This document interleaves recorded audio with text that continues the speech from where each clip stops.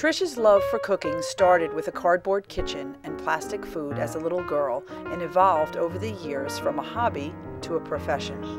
Well, I had a website that I had been toying around with and I decided to brand myself. And in order to brand myself, I needed a logo.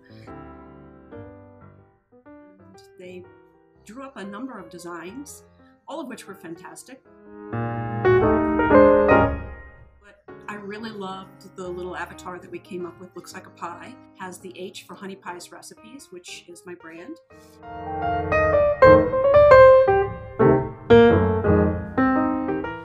I think it's just been a terrific job and a real boost for a beginning brand.